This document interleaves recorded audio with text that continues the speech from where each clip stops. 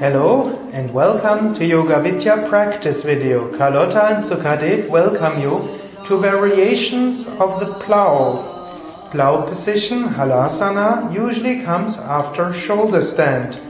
Carlotta will demonstrate more advanced variations and very basic variations, even variations which less flexible people or students with back problems can do.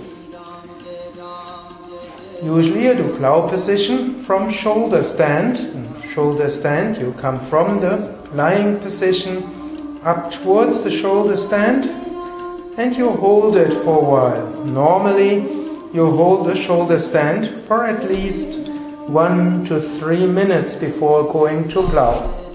After you've done the shoulder stand, you can come to the Plough position. First you lower one leg, exhale, inhale, leg up, exhale, other leg, and inhale, leg up. Then with the exhalation, you lower both legs. And now first, Carlotta will demonstrate the basic posture. You stretch out your arms, you either put your palms on the floor, or you interlock your fingers. Toes point towards your head, legs are straight, shoulders away from your ears, and you breathe very deeply. If your feet do not touch the floor, you can also use a pillow underneath the toes. That way the stretch is a little less in your back. Or if even this is difficult, then you use a chair.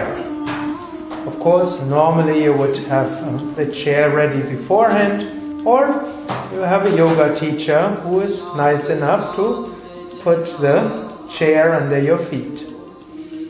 In that way, even people with minor back problems can practice the Plough.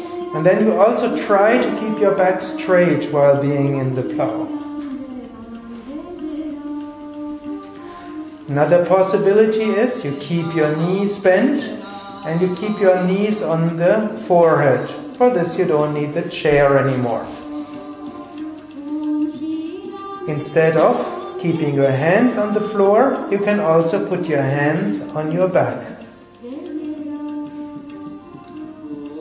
This is a very relaxing and soothing posture, relaxing for your back and your hips, and at the same time it is an inverted posture where the blood supply can come back to your heart and the thyroid gland and your head get good circulation of blood, and of course energy goes into your throat, the Vishuddha chakra. Now some more advanced variation. Carlotta will come back to the basic posture of the Plough with straight legs and palms folded.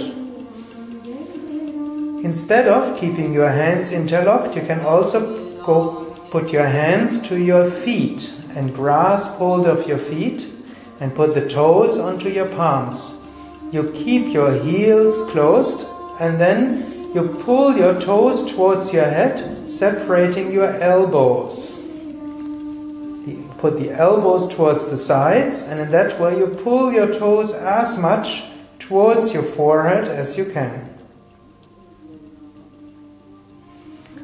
Another possibility, you stretch out your legs, and then you put your legs apart as far as you can. If possible, you put even the soles of your feet on the floor, or at least the inside of the soles of your feet.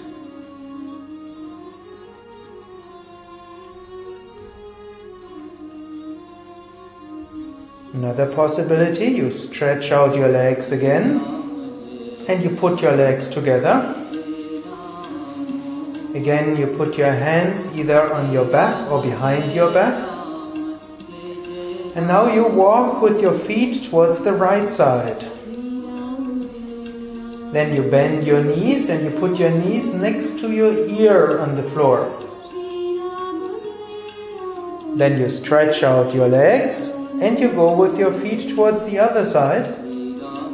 You bend your knees and you put your knees next to your other ear.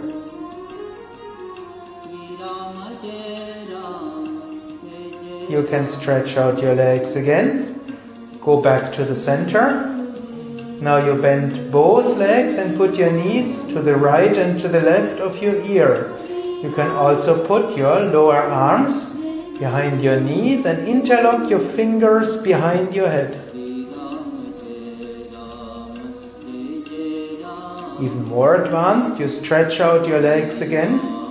You keep your knees closed and you bend your knees behind your head, trying to put the closed knees behind your head.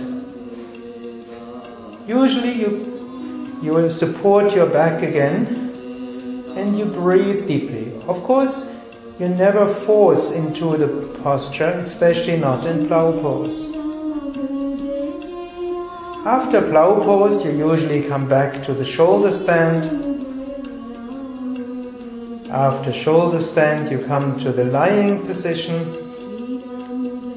and then to the fish position, which we'll demonstrate another time. Carlotta and Sukadev, thank you for watching, and we hope you find a posture, a variation of the plough position Halasana, which will suit your yoga practice. All the best, lots of energy and inspiration with yoga. Have a wonderful day. More information on our internet pages www.yoga-vidya.org.